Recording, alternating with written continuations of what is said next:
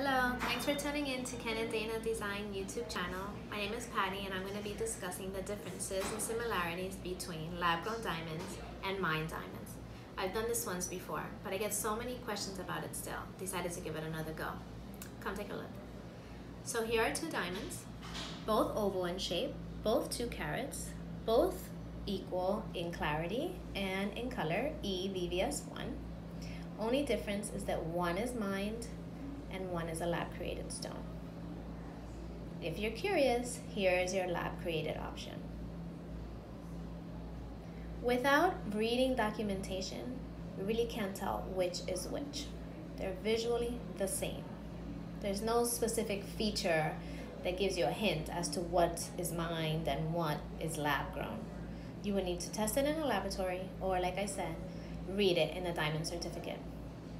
I'm going to begin with differences because they're minor. One is birthplace.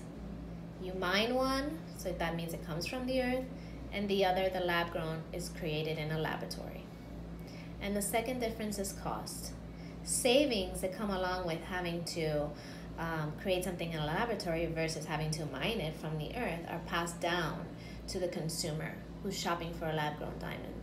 So you save about 30% on a lab grown diamond when compared to its equivalent mined diamond option.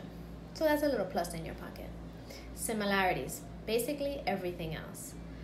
The lab growns and the mines look the same. The lab growns and the mines are the same in hardness. The composition is the same. Chemically, they are the same. On both diamond certificates, they are labeled diamonds. It's basically which diamond is best for you, not one diamond is better than the other.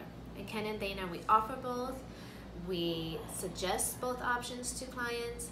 It's really about making the best option, not that one is better than the other. So call us, text us, email us, DM us, and we'll be more than happy to answer any questions.